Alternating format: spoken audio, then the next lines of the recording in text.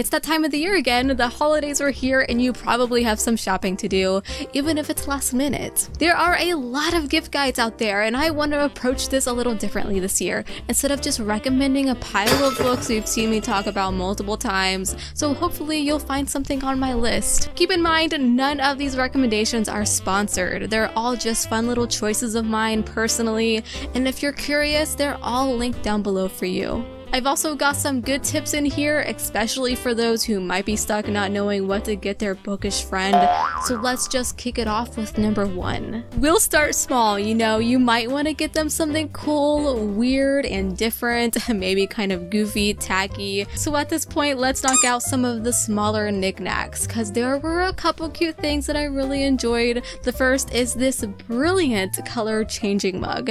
You know, the kind of mug when you pour like a hot beverage in it, the color changes or something appears. Well, here it starts off as a normal mug featuring 25 classic horror books, and then it fades into a bit of a creepier design with ghosts, a dark sky, even some details on the book spines change. I think this is a great simple gift for the horror reader in your life. Keep in mind, there are plenty of artists creating bookish mugs on Etsy as well. There are so many to choose from, endless possibilities for whatever genre or general bookish quote you're looking for. For the organized bookworm in your life, one thing I really liked is this book lover's journal. Especially if you missed out on Outcrate's reading journal that was in the November box, you can find one on Amazon to help record details of your reading experiences, and I really liked this one. It's hardcover, there's book review pages, a TBR section, a wish list, you can track books you bought or borrowed, or even to keep track of the books you've lent out so you can get it back in one piece. I think it's a great stocking stuffer, and a book lover can never have too many journals, let's be honest. Another great stocking stuffer is this freaking adorable ceramic vase in the shape of a book. My god, if it had cheeks, I would squeeze them. The ceramic vase will add a literary charm to any room. You can use it as a flower vase, or fill it with pencils, pens, and other tools of the writer's trade, and it will sit perfectly on a writer's desk. This would also be great storage for bookmarks as well. I mean, what better gift than something bookish to store your bookish things in? Also, if we're talking about organization, I also have this really cool tree bookshelf. It's a 9-shelf bookcase rack.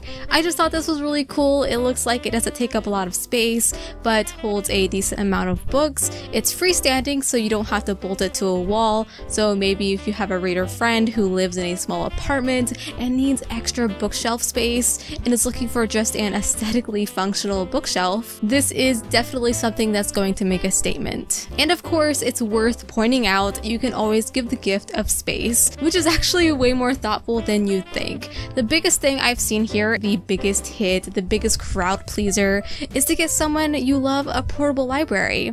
A Kindle. I personally have the Kindle Paperwhite, which I adore and I carry with me everywhere, and the most recent one that released a couple years ago has 2 times the amount of storage. It will hold thousands of ebooks. You can basically fit every book you've ever wanted to download right here, right on the go. That friend will never forget you. You're welcome. You can also get the Kindle Oasis, which is the newest e-reader on the market. It has an adjustable warm light to shift screen shade from white to amber, which closely resembles reading an actual book, like a worn out book.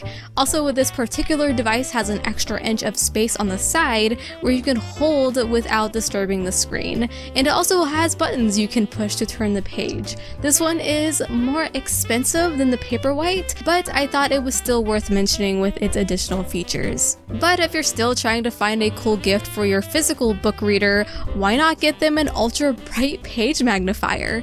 This is a fantastic gift to give someone who may have trouble seeing and needs help reading smaller print.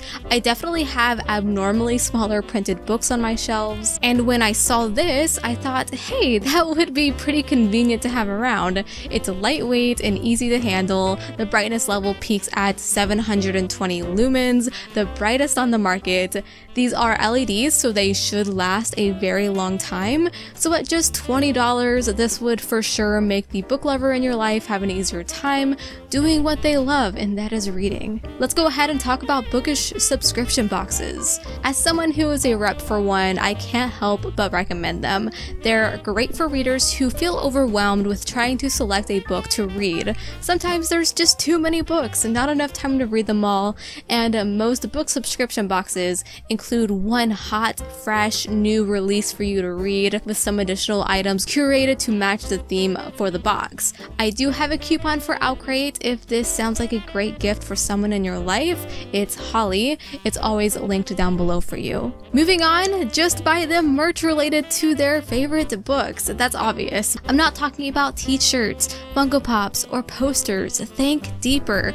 This is definitely something that some people seem like they don't have the time to stop and think about. Do you have a friend that has a favorite book series? Well, instead of buying them another copy of the book or even another action figure, go deeper. Maybe find handmade artwork on Etsy or Redbubble that you can buy and frame. These two websites are honestly your friend in this regard. You can always find amazing, unique, and sometimes rare stuff connected to your favorite book or series or fandom. Get something customized, from bookmarks to plushies, book sleeves, clothing and cosplay stuff, to candles to cookbooks. There's stuff for every type of person here, and you're supporting independent artists at the end of the day. It's worth diving deep and taking a look. And down to the last one, I want to state the obvious that sometimes people miss. Just ask the reader what they want. Too many people will get a book they don't want or have read, and damn it has to stop. Now, if you can't ask them exactly what they want, don't feel bad giving them a Barnes & Noble, Amazon, Books A Million gift card, or maybe an indie bookstore does gift cards as well. Buy them some books digitally. There's always Kindle deals going on around the holiday season. Maybe for next year's new releases, you can pre-order for somebody as a gift. I don't know, there's so much out there, but honestly, getting somebody a book they actually want makes all the difference. But these are some that I'm recommending in 2020 for the holiday season or whatever year you're watching this video. Some tips that I hope actually really help you. More than anything, I would love to know in the comments what you're going to get your friends and family who read books. There's so much stuff out there, and I'd love to hear from you guys. And if you got anything for me at all, be sure to hit me up on Twitter at HollyNiece and Instagram at HollyHeartsBooks, and show me your Christmas list there. I'd love to see what you're buying people or getting. If you enjoyed this video or maybe it helped you a little bit, clicking the like button is the best way you can help me out. I really appreciate that. And if you're new, consider subscribing and hitting that notification bell, because I put out new videos every single week, and I'm not stopping in 2021, so until we meet again, happy reading.